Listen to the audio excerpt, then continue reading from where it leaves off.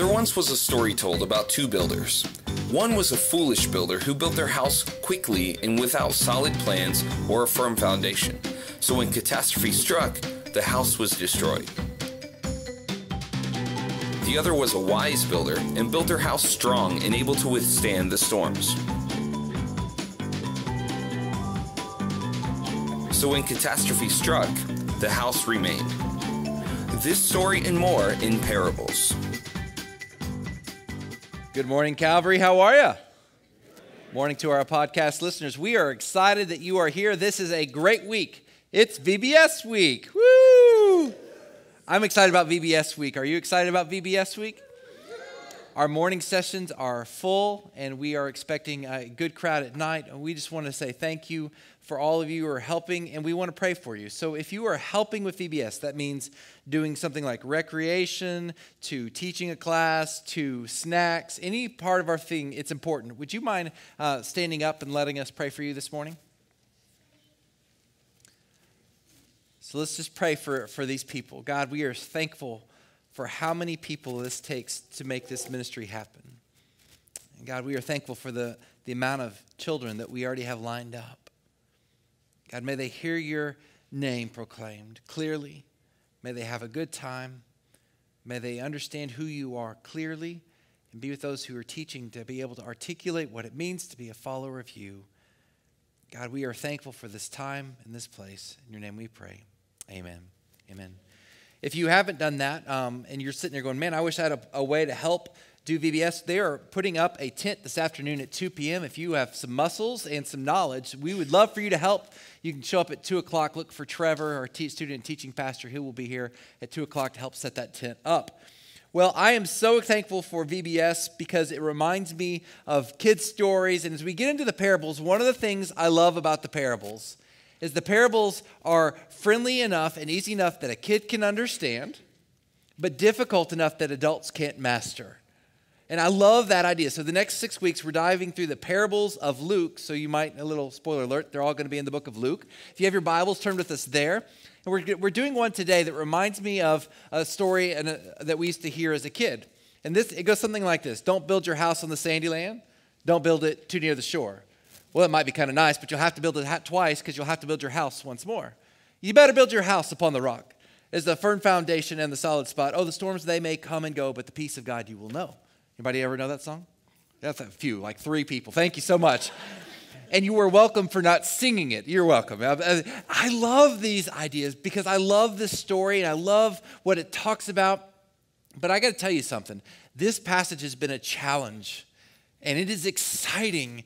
And I want you to brace yourself because we're going to dive in deep. Let's look in Luke chapter 6, verses 46 through 49. Here's what it says. Why do you call me Lord, Lord, and don't do the things I say? I will show you what someone is like who comes to me, hears my words, and acts on them. He is like a man building a house who dug deep and laid the foundation on the rock. And when the flood came, the rivers crushed against that house and couldn't shake it because it was well built. But the one who hears and does not act is like a man who built a house on the ground with a foundation. The river crashed against it, and immediately it collapsed, and the destruction of that house was great. Really clear, really simple understanding. There is 2 choices in our life. We either build our foundation on the rock of Jesus. Spoiler alert, once again, that's what it's about. It's building our house on Jesus, or we build it on false sand. Now, in the ground of which this story was taking place, over in Israel and that kind of area, the ground is largely sandy. So you have to really dig down deep to find the rock, or you have to be very fortunate to have a piece with land. And so they would have understood this very clearly. You either build it, or you have to do a lot of work to dig down to the core, to the foundation, to the bedrock, to find the good foundation to build. The lazy man just builds a house any old way he wants to. But the man or woman who seeks after God, they do the work, effort, and challenge to get to the place where they need to be to have their foundation on Christ. Now, at first glance, this story is about holiness. I do think it's about holiness. It's about building our house, doing our work, doing our effort to build up ourselves, to walk and be like Christ. Here's the problem. Verse 46. Why do you call me Lord, Lord, and don't do the things I say? Has anybody ever been there? Yes. You come to the place where you're going to live your life for Jesus. You're going to try to say, okay, I want to be this. I want to do this. I want to be a follower of Christ. I want to live my life in such a way that my life is a reflection of him, only to fall down. Yesterday, we went to Cheesecake Factory to celebrate my oldest son's birthday. And I love Cheesecake Factory, but I made a rookie mistake. I looked at the nutritional values before I went. And as I looked at the nutritional values before I went, I realized that 2 of the 3 things that I love to order were 2 of the 3 highest calorie menu item things on the menu. And then I looked at cheesecake and I thought to myself, okay, self, if you're going to get a meal and a piece of cheesecake, then my calories, if I'd have gotten exactly what I wanted to get, my calorie intake for that one meal would have exceeded 3,000 calories. Bring on the butter. You know what I'm saying? And I thought to myself, I don't think I should do this. I should be wise. And there's always a time to splurge, but I find excuses to splurge all the time. So I was like, I'm not going to do this today. And so I went there and I ordered the third thing that I really like to order there that was less calories. And I didn't even order dessert. I thought to myself that the kids are going to order some desserts and they don't ever quite finish it, although that was fooled when one of mine ordered something I don't like. But the other one did, and he ordered it, and there was about 3 bites that I could eat, and I enjoyed it, and I left feeling not overly full, satisfied, still have eaten a lot of calories, probably more than I should have, but I felt accomplished because I'd made a good choice. And then I went home, and I ate 5 sugar cookies. Why? I mean, have you ever been there like, man, I am doing so good in my walk with God. I am doing so, whoa, boom, right on your face. And what we really understand is the sugar cookie analogy is really just a childlike version of really what was going on in our life. So often we do this. We have this understanding of, man, I'm all in. I'm not going to be that guy that the Lord looks at to me and says, Lord, Lord, why do you say the things? Why do you call me Lord and don't do the things I say? I'm going to be the one he looks at and goes, well done, thy good and faithful servant. And then we fall on our face. You see, the reality is if you've been around the church for a while, you know what you're supposed to do. You know what you're supposed to do because other people will tell you what you're supposed to do before you're supposed to, you know what I'm saying? And we struggle with this idea, this understanding and this perception of what it means to be holy and how we build our house and dig deep into our foundation so that our life is a reflection of what God wants us to be. I think there's something else going on here. Why did Jesus share this parable at just this time? This is the point where I'm going to pause and say to you, I'm going to cover some stuff, and it's not going to look like this stuff is going together, and you're going to be sitting there going, Daniel, where are you going? Daniel, where are you going? Until the end when it comes back together. I always like to tell you when I do that. So you're not in the middle going, this is, okay, so stay with me here. But we're going to look back and look at this entire sermon as it's presented in Luke and see how it all builds up to this one parable. Luke chapter 6, verse 20. Luke chapter 6, verse 20. This is Jesus' first message, his first sermon to his followers of Jesus. Encouraging words, right? You're expecting a great sermon, and here's what he says. Then looking up at his disciples, which by the way meant he was sitting down, and when a teacher was sitting down, that meant take notes. This is important, okay? So he was looking up at his disciples and he said, you who are poor are blessed because the kingdom of God is yours. You who are now hungry are blessed because you will be filled. You who now weep are blessed because you will laugh. Great first words, right? You are blessed when people hate you, when they exclude you, insult you, and slander your name as evil because of the Son of Man. Rejoice in that day and leap for joy. Take note, for your reward is great in heaven, for this is the way their ancestors used to treat the prophets.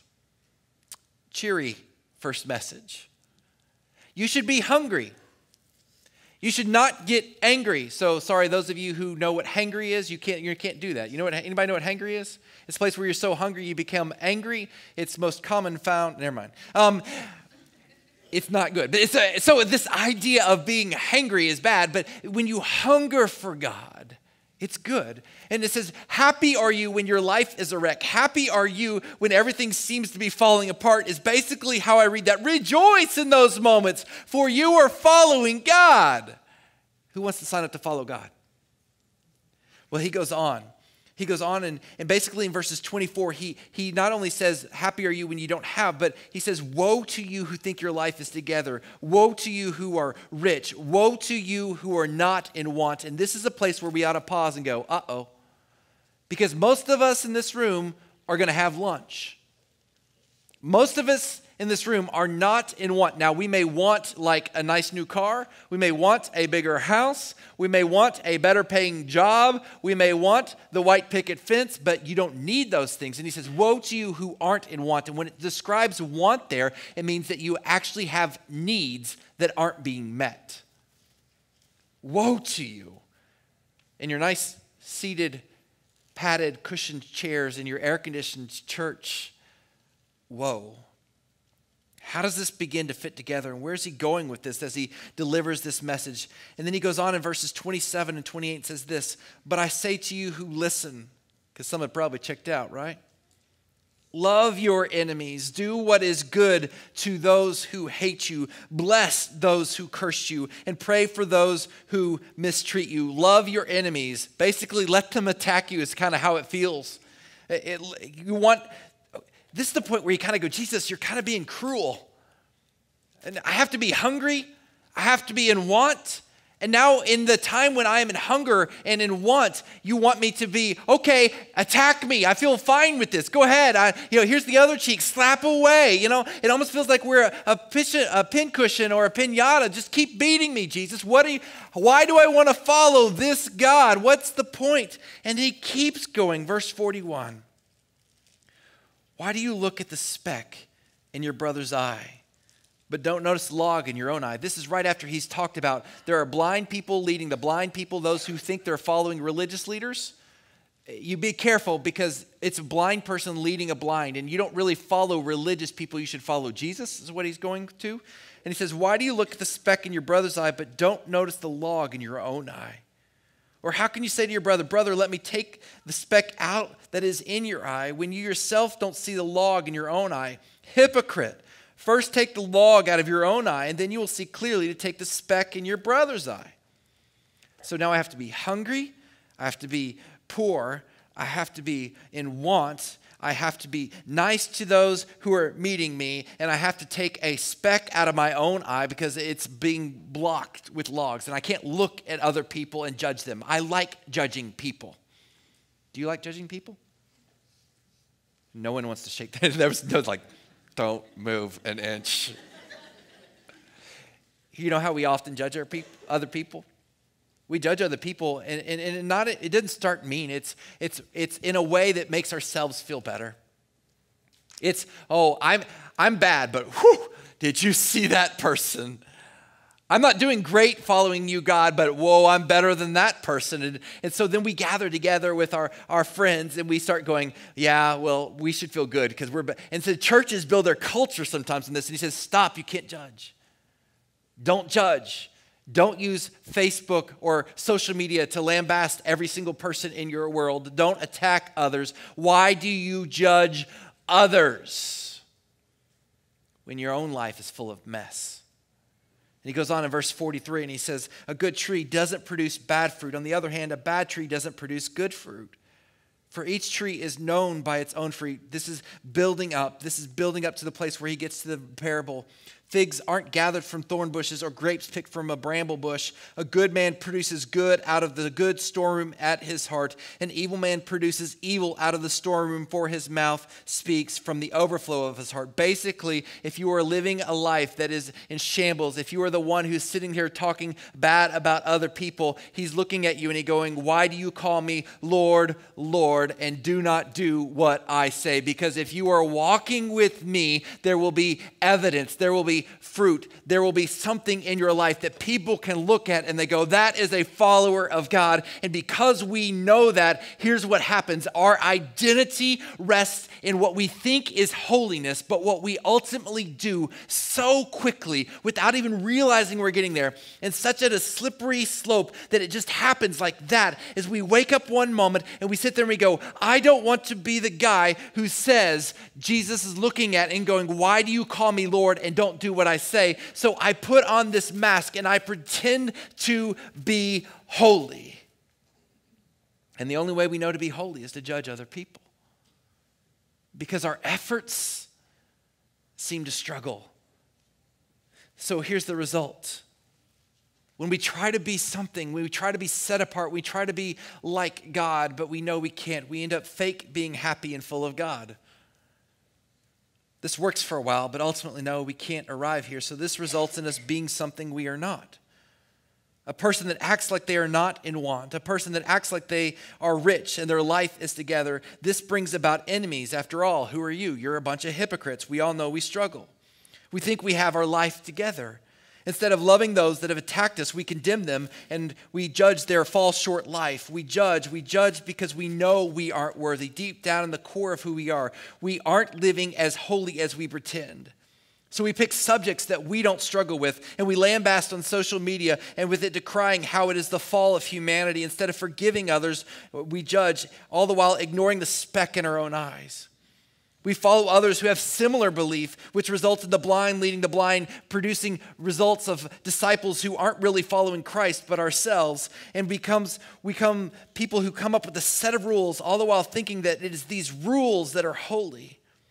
We surround our kids with holy kids, hoping the world won't rub off on them. We try to build holy churches where the problems of the world don't come to our stained glass view. We fill our minds with the ideas of, we aren't that bad, at least we're better than them, yet we are deeply broken, deeply in need, and we don't know why, because after all, aren't we supposed to be followers of Jesus? Has anybody been there? Oh, we're way past sugar cookies here. And the reality is, most of us in this room think, I am so broken, and these people in this room, there may be one or two other broken people, but man, they are followers of God. And it's so easy to come into a place like this and to feel like I have to be a fake and I have to put on these pretenses and I have to be something I'm not, because I need to feel like I'm not the worst part of humanity. I'm not the downbringing of the Christian faith, and that I am not failing as miserably as I feel like I'm failing in the core of my heart. You are not alone. You're not.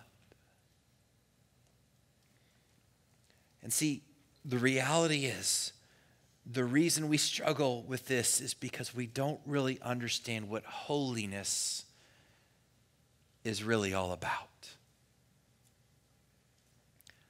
I'm going to say two sentences now, and if you hear the first and miss the second, you're going to think I'm a heretic, so listen to both, okay? But if you get anything in this message, get this. Holiness isn't really about trying to be like Jesus. Let me say that again. Holiness isn't really about trying to be like Jesus. Holiness is about finding Jesus. Because you see, when you find Jesus, you realize, oh, I need you. And your brokenness and your problems. When you find Jesus, he looks down into the core of your being, and he sees your wants, and he sees your struggles, and he sees your brokenness, and he sees your addictions, and he sees your sins and your mistakes, and he sees the turmoils in your life, and he looks into the core of who you are, and he says, I love you, right there. And when Jesus says, why do you call me Lord, Lord, and then do not do what I say? It's because you haven't found him. It's because you've tried to fool Jesus, and you can't fool Jesus, because ultimately if you find Jesus, you will want to know him. And as you get to know him more, as you abide with him, as you dwell with him, your character, your being changes. And there is a freedom that comes off your shoulder that says, I don't ever have to be accepted. I am accepted by the King of Kings and the Lord of Lords and the one who made me just as I am, right where I sit.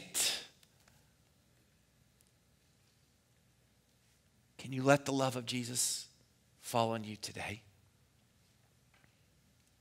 Now hear me, I'm not saying that you can go, oh, good, Jesus loves me, gonna live like I want to, because that's the sure sign you haven't found Jesus. But when you abide, when you live, when you dwell with Jesus, holiness happens.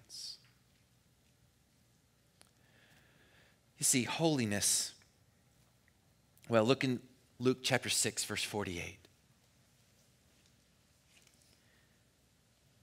The wise man is like a man who builds a house, who dug deep and laid the foundation on the rock. And when the flood came, the rivers crashed against that house and couldn't shake it well, because it was well built. It's the well built that distracts us, right? Because well built requires action. Well built requires works. If something is going to be built well, then you have to actually do something. And we sit there and go, okay, what am I supposed to do? Well, look back at the beginning of that verse. It says he dug deep. So here's the question. Where do you dig? Most of us dig at each other. Most of us dig at superficial things, pretend holiness and fake life. Most of us dig at this idea of, and we can even go to the other side. We can know that we can't be so holy that we actually create a holiness of being not holy. Does that make sense? The place where we say, my life's a mess. Everybody's life's a mess. Let's glory in our life being a mess. That's not glorifying to God either. And so we struggle with this idea of how to dig deep, but really the only way to dig deep is to dig deep into the soul of what you were made to be, a child of God. You dig deep into the holiness of God, because you see, holiness ultimately results in us finding the Holy One in us. As you allow Christ to come in your life, as you give him control of your life, the Holy One, Jesus, God himself, dwells with you. And as he dwells with you, you will change. You will become more like him. Holiness is recognizing that the Holy One lives in you. So Daniel, what do I do there? Well, this results in us hungering for God. If you really look at this passage, listen to how it plays out. Going back to how we hunger because we have hunger pains caused by our own mistakes. We are to love our enemies because we often have been our own worst enemy. We are to forgive because we are still in need of forgiveness. We are not to judge because we have not, nor will we ever fully arrive. Fruit comes here when we realize that it is in our brokenness we allow God to dwell in us. You see, it's all building towards this. Will you let the Holy One come in you and live? Why do you call me Lord, Lord, and do not do what I say? Because you don't know me. Will you know him? Will you allow him to come into your life? And I mean, really come. In your pain and in your addictions and in your brokenness and in your suffering and in your history, would you allow God's love to pour down into your life, to look into your life and change you, not so that you can go back and live that way, but so that you can understand God's love is for you. Brennan Manning has this quote, the theologian. He says, I am convinced that at the end of our life, the Father will ask us one question. And this question simply is, do you believe that my son loves you? The ramifications of that are enormous. Because so often we don't really believe Jesus loves us because we try to earn his love. We feel like I have to be this, I have to do this, and I have to, and what we want is for him to look at us and say, well done, thy good and faithful servant. But is it possible that the only way that he will actually say, well done, thy good and faithful servant, is when we understand God loves us, that Jesus loves us?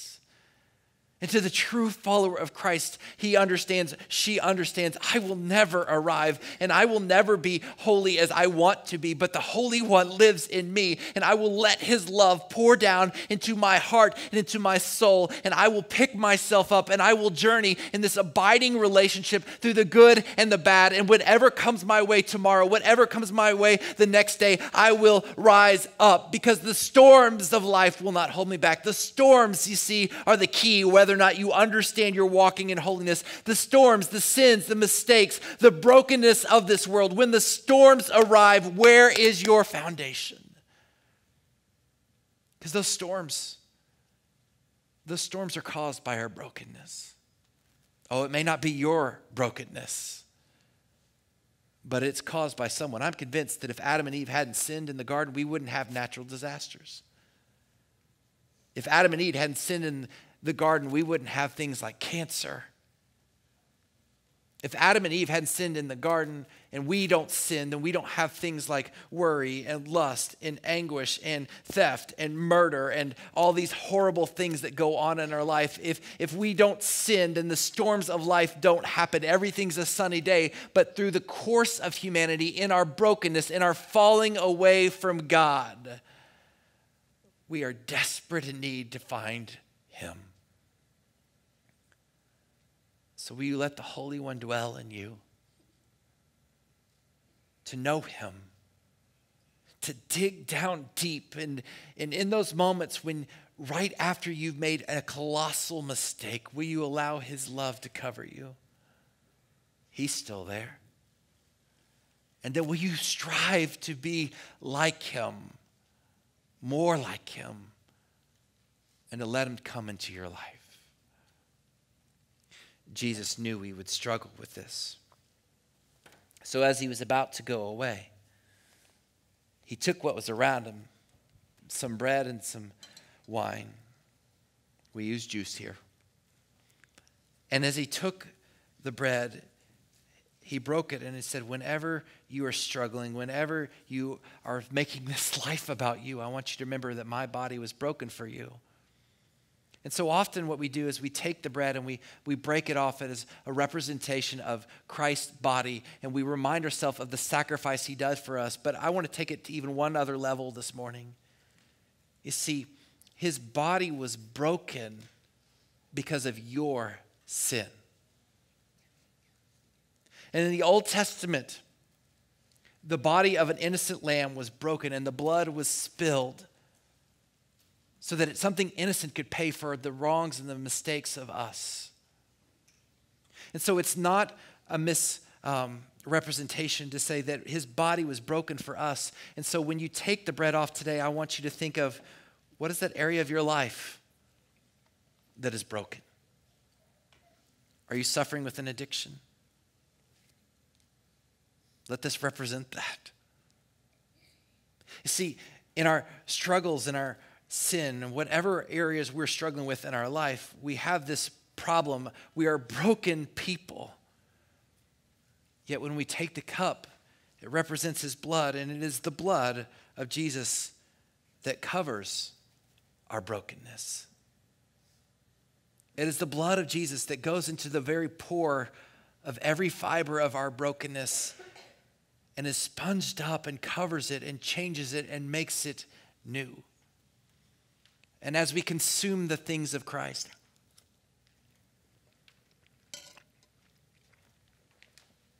as we consume his grace and his love, we realize here's where holiness is found.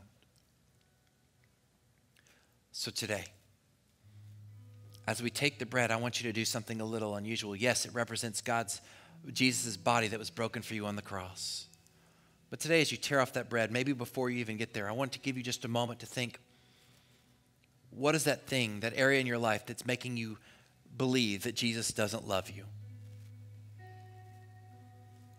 What is that area, that lie, that you need Jesus to come down for and love you anyways? And here we dip it in the juice.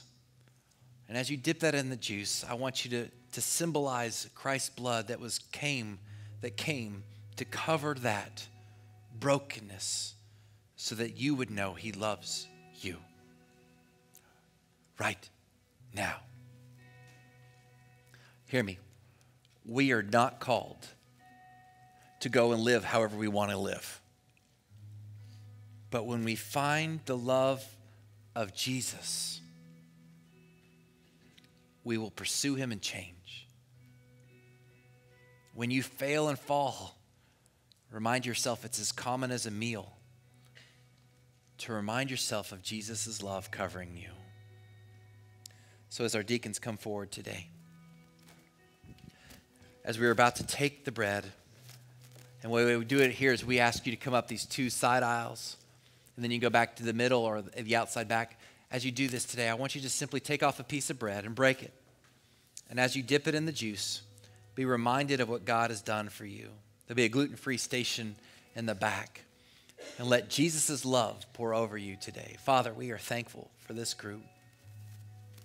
And we are thankful for how you love us unconditionally. And God, we are so unworthy, yet you love us. So thank you, God, for what you've done for us. Thank you, God, for your blessings. Thank you, God, for how you reached down through the course of our darkness and gave us life and gave us hope. Holy Spirit, may we recognize and dwell in your love even now. Thank you. In your name we pray. Amen.